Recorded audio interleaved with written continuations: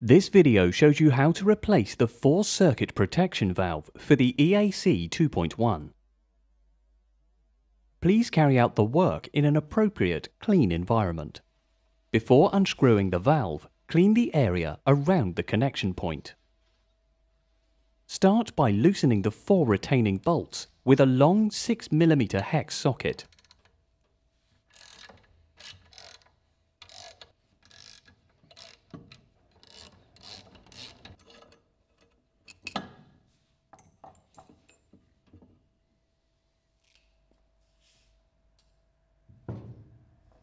Remove the O-ring combination.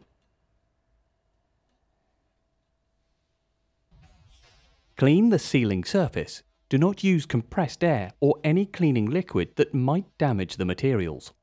Lubricate the O-ring combination with an appropriate grease.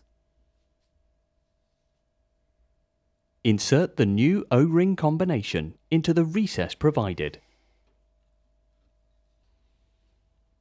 Place the new forced circuit protection valve carefully onto the sealing surface of the EAC and tighten the retaining bolts by hand.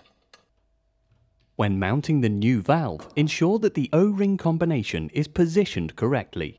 Tighten the fastening bolts with a torque of 25 Nm and a tolerance of plus or minus 2.5 Nm.